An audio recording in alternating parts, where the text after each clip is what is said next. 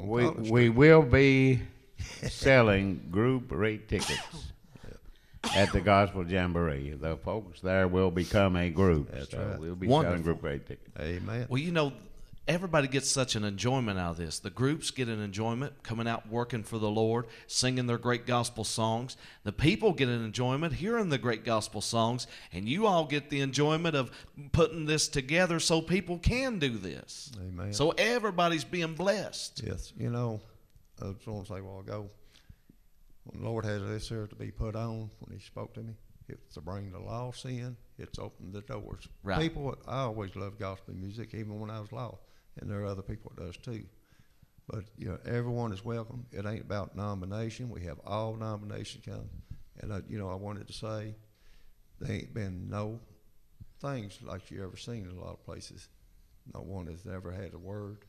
The Lord has always been there. Amen. And that's what it's about, is him. And people always love good food, too. Oh, yeah. Amen. We have plenty of good And food. we have plenty of good food.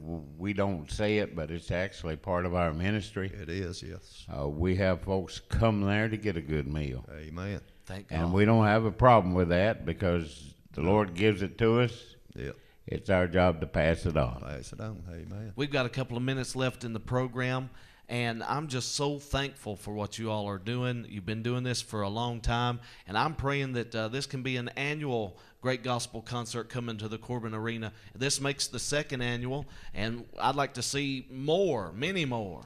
We're already talking about number 3, the good Lord willing.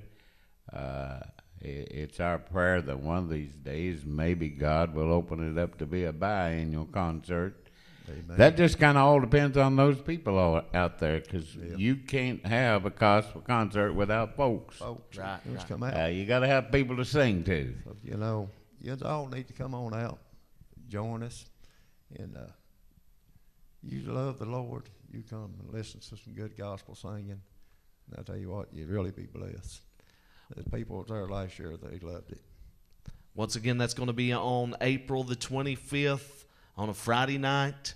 Come and worship the Lord and just feel his good presence, and we'll be putting the word out to the good people. Amen. And we appreciate that. Sure do. Well, we surely thank you for this time, and we're glad to see you today.